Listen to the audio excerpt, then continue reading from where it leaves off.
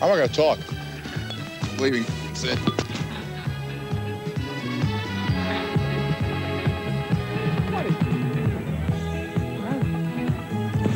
Nah, it takes too long to get the thing rolling. You know, my director, George Paul, I shouldn't say my because I don't own this man. He's a great guy. He's a fun guy. He's a creative guy. A slim, well, not a slim, but a trim with it guy. He's been smiling all day today because we have the crane tonight. The crane is the camera that goes up to the ceiling and you see these fantastic wide shots, and it's a super effect if you have a cast of thousands. Now, we have a cast of thousands, but I play hundreds all by myself out here. I mean, it's a little ridiculous. However, the reason we have the crane tonight is we got something tonight that you are not going to believe. If you thought the flying boat last night was something, and it was something, tonight we have a device which came in this afternoon and electrified our lot here in Burbank about 5:30 p.m. Pacific time. It is a tank. Is it lighted up now? Yeah. Jerry, go back up the other way and show the tank. Go ahead. As long as we're paying $800 for this damn thing, we might as well get some use out of it. All right, so now they'll roll it back and you'll get to see the tank. I love a wide shot. We have a man in here tonight who rents out for $200 per night this tank. It is the most eccentric and, would you believe it, the most in vogue form of transportation available in posh Beverly Hills, posh Bel Air, or posh West Los Angeles. It also sells in Hollywood. It's air conditioned, it has color television, it has stereo, it'll go 55 miles an hour, and if you're in this tank, nobody with you, okay? and well, what will it carry? 2 people? It'll carry 4 people, and it is people rent this instead of limousines in the Los Angeles area. As a matter of fact, it turns out that this thing was rented for tonight by a couple who is commemorating, what, their 50th wedding anniversary tonight, or 45th. And we brought them by limo to Burbank, and they will leave from our studios for their 45th or 50th wedding anniversary at the end of the show tonight. All right, now, George, punch it back up and let's see it come back down. 800 for this baby. Let's see it. Oh, from that. How close can you get to me from that far away? I mean, they're what, 50 feet away from me? Now, George, don't move it in and say, how close can you get to me from here? No, from right there. Like if you zoomed right in, what would happen? Oh, that's fantastic. What does that thing cost? Nobody said anything about money. Well, how much does it cost not to use tonight? But if I wanted to go out and buy one of those for home video, what would it cost? More than a McDonald's? More. More than a McDonald's. I don't mean just one hamburger, George. I mean the whole stand. You know what I mean? Anyway, we're going to show the tank later on tonight. My first guests tonight are people that you will also not believe. They are members of an organization called Rock and Roll Heaven. They have all undergone plastic surgery to look more like the dead rock and roll stars they portray in their act. We have with us tonight a man who portrays Jim Morrison of The Doors. We have a woman who plays the late Janis Joplin. We have a man who plays Jim Croce. And finally, we'll have a man who plays Elvis Presley. And as if that is not enough, we have a gentleman here, my new friend, right? My new best friend. I was listening to him today. His name is Neil Ross. Natural Neil, he calls himself.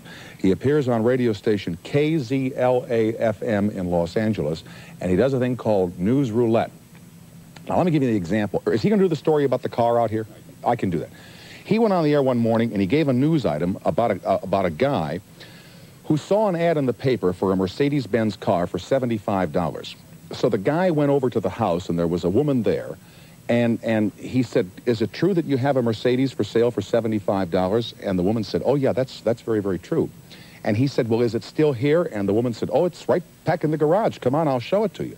So they went back to the garage, and here is a brand new 1978 or 79 Mercedes $30,000 car, and this lady is going to peddle it for $75. So he gives her a certified check for $75, and he drives the car home. And he calls her back the next day, and he said, "Boy," he says, "the car is really super, but I wonder why you sold it for $75. And she said, "Well, my husband ran off with his secretary, and he called me the other day and said, sell the car and send me the money." Now, the guy puts this on the news in Southern California. It is the oldest chestnut I've heard. I mean, that joke is so old. But he puts it on the news, and it's funny if you're listening while you're in the car. What we're also going to do is when we have the rock star lookalikes here, we have pictures of the real rock stars, and we'll compare them to see how real they look. And if you don't like that, we'll all go home. We'll be right back with the rock and roll heaven, and it may be heaven to them, but it's going to be hell for me. We'll be right back now after these words from our sponsors.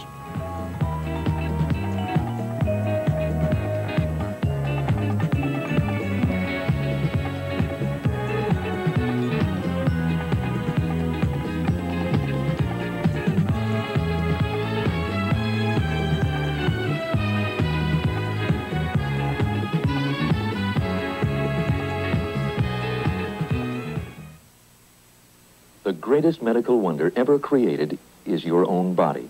It actually works to correct its own problems. So when occasional constipation is a problem, help your body help itself with pleasant-tasting Haley's M.O. Haley's M.O. works with your body while you sleep for overnight relief. It gives you a lubricant plus an effective laxative that uses your body's own water to soften without irritants or harsh ingredients. For effective overnight relief, get Haley's M.O. It helps your body help itself. Dr. Hogan, Dr. Hogan. You're him? Let me check his pressure. Dr. Hogan to Ward. I'll be right back. Let me see if I can fix it. No thanks, dear. I'll wait for the doctor. Dr. Hogan to Ward C. Oh. Even when you can't hold up any longer, your hair still looks great thanks to Final Net. Final Net isn't an aerosol. It's concentrated to keep your hair beautiful all day. Final Net holds up longer than you do. Dr. Hogan, I hear he's excellent. Here's my old furniture polish, Pledge. Here's my new, Behold. Here's why. I had problems cleaning greasy marks like these crayons. I'll spray Pledge here, Behold here. Guess what? Behold cleaned the mark better. Frankly, both are fine for shining, cleaning, and protecting. But why not use the one that cleans greasy marks better? And are you ready for this? Costs less, too. Behold, a lot of cleaning for less money. Lorne Green? Yes, ma'am. Oh, now don't tell me about Alpo. I use it dry. You do? Then try this dry. Alpo beef-flavored dinner. They're all alike. Not really. There's only one Alpo. It's got good meat protein flavored with real beef juices. The taste of beef dogs love. Taste of beef, huh? Yep. And now your dog can get that great Alpo taste, too. I'll try it. Try the dry from Alpo. After all, who knows more about the taste of beef than Alpo? We're going to go down the wrong road tonight, I can tell you that, but it's going to be fun. Now here is the rock group, Rock and Roll Heaven, whose members have all undergone reconstructive surgery, plastic surgery, to make them appear like rock stars of the past. First of all, as Jim Morrison of The Doors, here is Mr. Duke O'Connell. Now, can I call you Duke, or should I call you Jim? Call me Duke, please. Call me Duke. You can call me Ray. Yeah. Okay. Here is Mona Moore, who portrays the late Janis Joplin. Here is Mark Hazelbrook, who portrays the late Jim Croce. And finally, here is, well, I got the wrong card here, Jesse. Also the wrong card. Oh, we're going to have a wonderful card. Jesse Bolt, who portrays the king of rock and roll, Elvis Presley. How much reconstructive surgery had to be done to you to make you appear as you now appear? Well, each of us had different levels, different degrees of surgery, you know. Some of us were already closer to the appearance than others, you know. I myself didn't have very much done, you know. In fact, my mother came up to visit me the other day, and up in Tahoe, we were playing up there, and, you know, the biggest difference was the perm, you know. Mm-hmm. Other than that, wasn't nothing too major. But like, did people come to you on the street and say, hey, you look like Janis Joplin? Never. No, really? Not once. Well, I don't. The point is, do we sound like them? I think that's yeah, I the understand point. that, but people want to know, and I wish we had, you know, we're missing one thing here tonight. What's that? Pictures of how you appeared before. Because you can do a lot with, you know, with perms, or how you comb your hair, or how long it is, or what kind of makeup you wear and stuff like that. But when it gets to changing your face, it would be interesting to know how much change really took place. Or if you drop the permanent, would you all look as you did before? Oh, no, not at all. No. One of the prerequisites for even having an opportunity to portray the character was you had to already bear a physical resemblance to your character. It'd be medically, I guess, impossible to take someone that looked totally foreign and change them into a duplicate of someone else. We had to already resemble the characters and then be willing to undergo cosmetic or plastic surgery to resemble them even more. And that's what we did. But what was done to you? Do you mind saying what they did to you? No, I don't mind. I don't mind. The work that was done on me was done in the area of my eyes. I'm 30 years old, and I looked 34 or 35. We do have before pictures. I don't know why they're not here, but we've shown them before. Several times they've been in newspapers and so forth. I saw them in the paper articles that they gave me on all of you. Sure. I'm actually 45, and they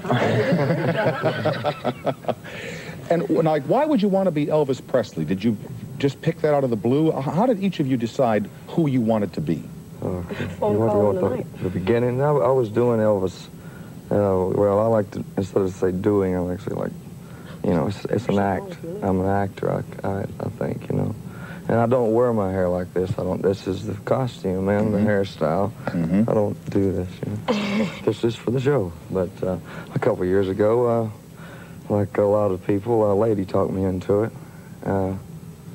Auditioning and for a part, and I got it.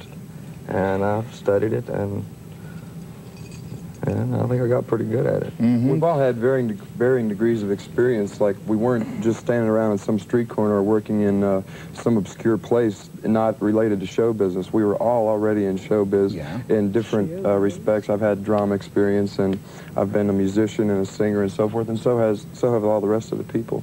So we weren't just not in the business already. We already were. In fact, some of us, like Jesse said, were already into our characters before this thing happened. Like, I was doing, like, you know, summer stock, you know, like Bye Bye Birdie, like, which is a takeoff on Elvis, you know.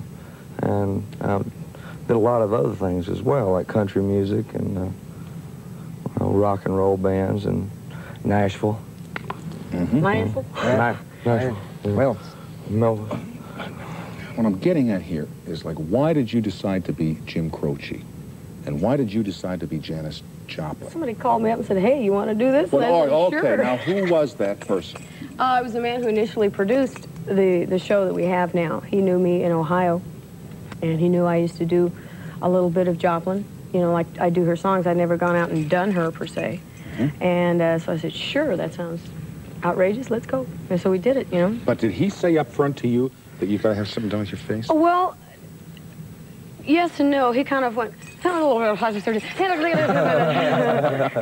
I trusted this guy because I didn't know any of these people. So I said, sure, that sounds good, you know, and we thought it was going to be for like a 17-day thing in Atlanta.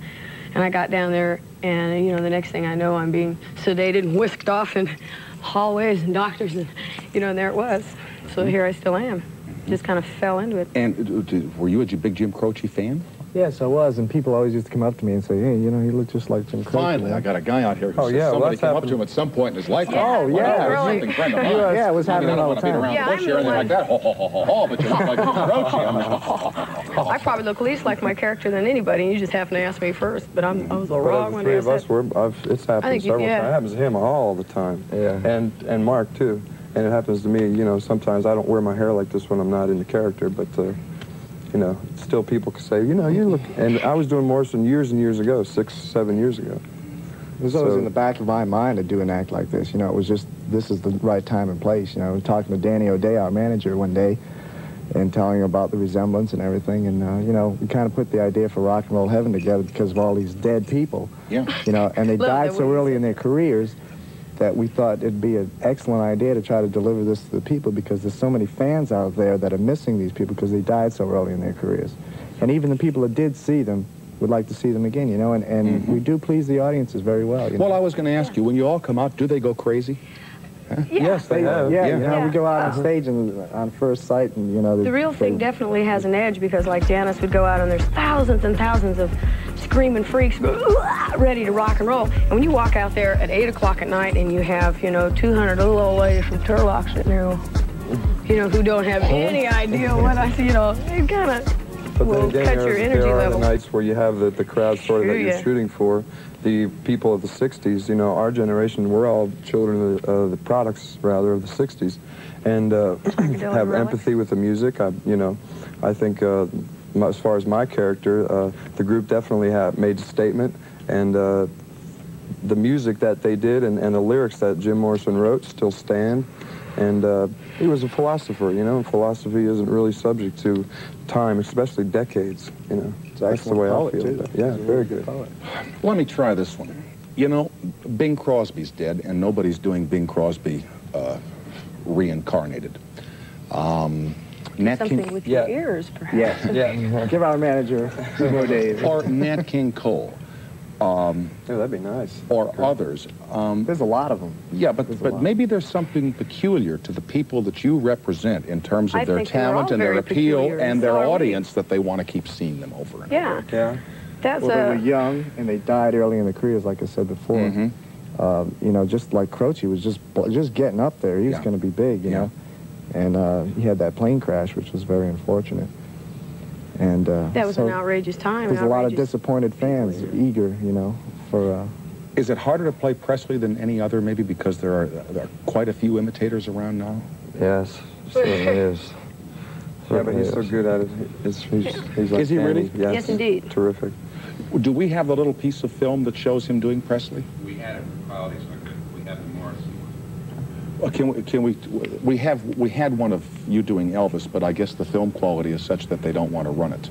And when I say film quality, I mean that there's a dirt on the print or something. You're fine, but the film is technically not acceptable, so that people don't think it's all right. Well, I mean, what the heck? I don't know anybody out here. But we do. But here's the Jim Morrison one. So take a look at this, and then we'll continue after these words from the NBC television stations in your community.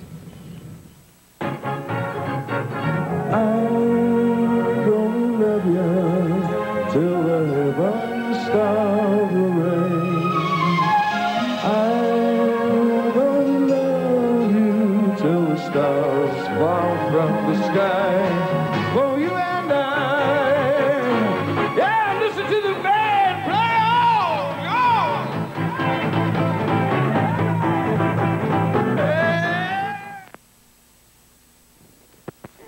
on! Yeah, I think Peace Corps is a good thing. It seems to be better than a lot of foreign aid because it's personal. It's people to people. Okay, I think a lot of people join Peace Corps to find themselves. I didn't. I thought I knew who it was, where it was going, didn't have any doubt. It turned out to be the best thing I did. Peace Corps is an individual experience. The success of Peace Corps lies in just the volunteer himself. You know, you never know what you can do until you do it. I may not ever do this again, but I did it once. There are a lot of personal reasons for joining the Peace Corps, bound together by one strong desire, to live and work with people around the world. It's not easy. It takes commitment. But 2 years is a short time to ask for an experience that lasts a lifetime. The past 2 years has been an incredible living experience, and it's something I'm not going to forget, for sure. If you have what it takes, give us a call. Peace Corps, the toughest job you'll ever love.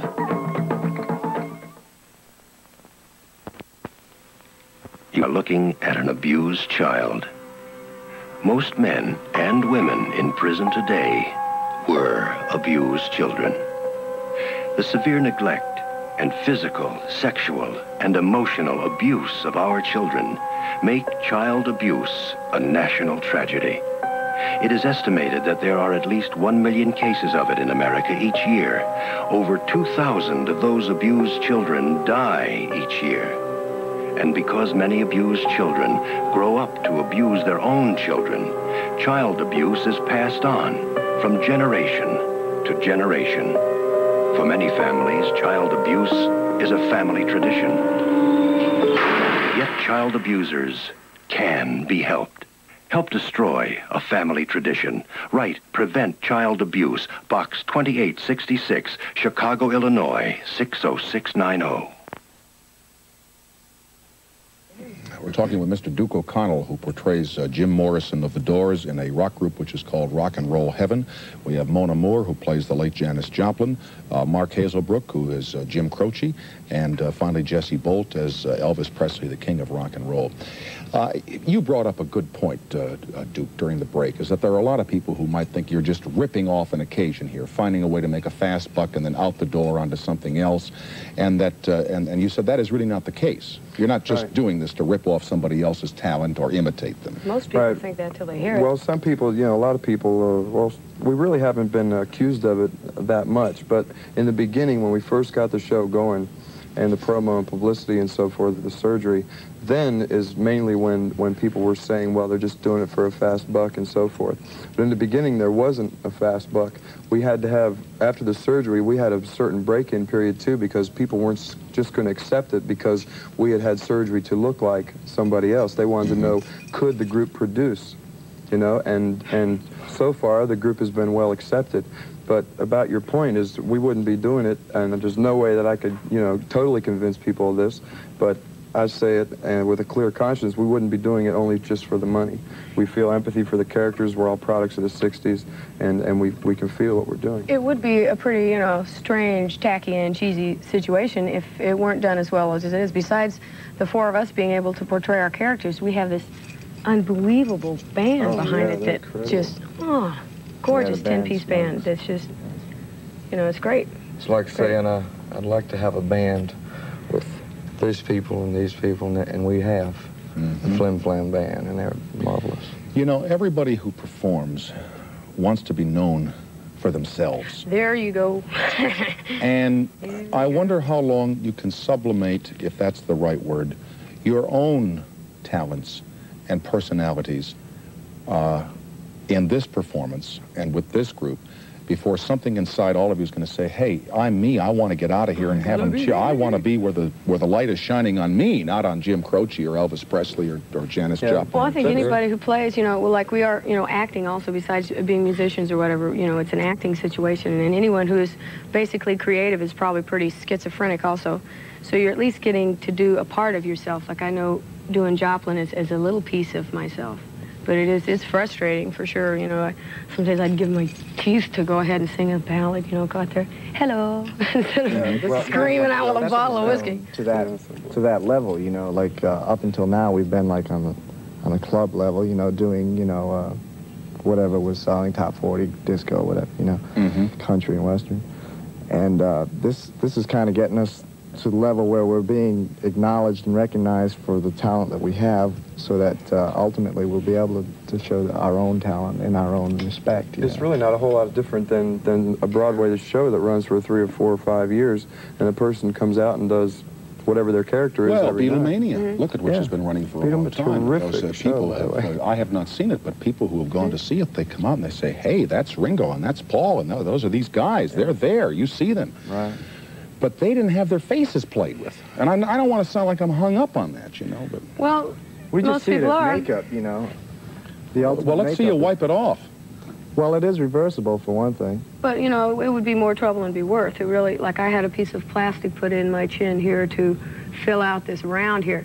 Like Duke was saying before, they'd have to put me in there with hacksaws and chains and hammers, be in there for months and years on end to make my face look like Joplin's face. And besides that, the changes were mostly improvements. No, they were like the old joke about the mule, you got to get their attention first.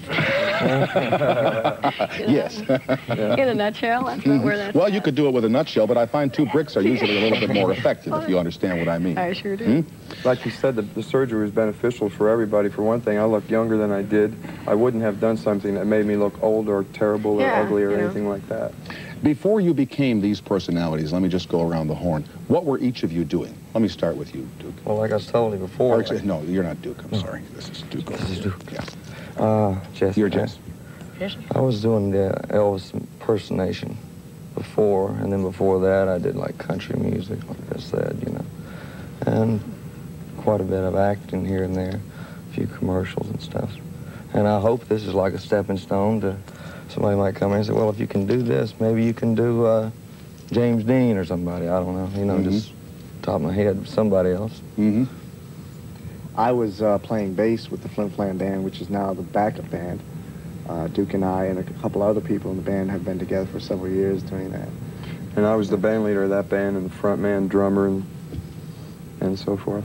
In fact, we were together, you know. It was like we did an Elvis show, and he played drums. Originally, I was the drummer backing his Elvis show before I got into the Jim Morrison character. Singing, rock bands, lounge bands, duos, singles, you know. Just singing anywhere you can to further your talent and your career. Doing other things besides Janis, you know. But you do one Janis tune and they'll never let you go. I've tried many times. I'll never do it again. I swear to God, I'll never sing another Janis Joplin song as long as I live. Look at me. I can't get away from her. But you got to give them what they want. It's not an easy... Oh, exactly. You've got to be commercially successful. Sure. Now, was it hard for you all? Well, you were doing Elvis impersonation, so for you, you were doing it. And you were doing Janis Joplin songs as yourself. Song, yeah. But was it hard for you to become Jim Croce? You know, well, and to do I am not Jim operator Croce, but yes, it was. It took a lot of rehearsal, and it's still an ongoing process, or a daily thing, where you have to listen to the tapes and and really get in tune with his voice, and get the intonation and every inflections correct, And you read everything you can possibly get your hands on to further understand the character.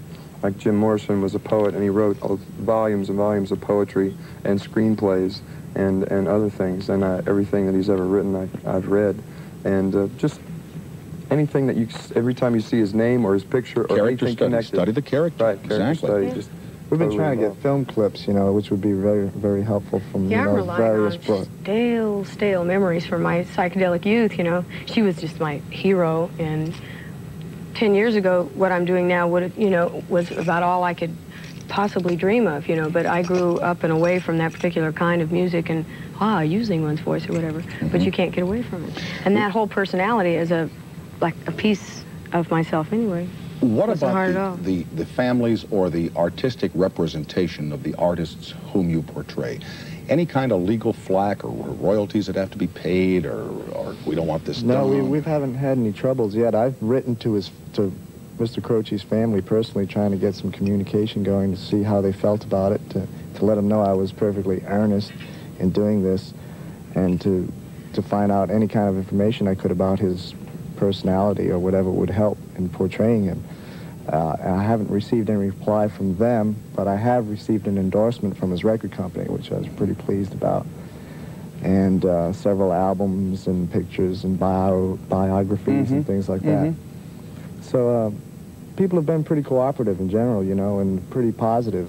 As far as negative things like flack that you mentioned, there hasn't been anything to my knowledge, either officially or really unofficially. Nor am I trying to drum any up, honestly. Right. But you wonder, but you wonder. Yeah. Oh, sure. It's because you really are reviving careers of very famous people who were very, very popular and made a lot of money. You start hearing these people's tunes on the radio more and more as time goes on, and that shows the interest is reviving, Now, it's coming around. I have to ask, where are you playing now? Reno, Harrah's in Reno. Harrah's in Reno. And does it go well with that crowd there? Yeah. Very well, really? and that's a mixed crowd. That's not like we came from Tahoe before that, and that was a younger crowd. Yeah. So we expected to go over well there, and we did.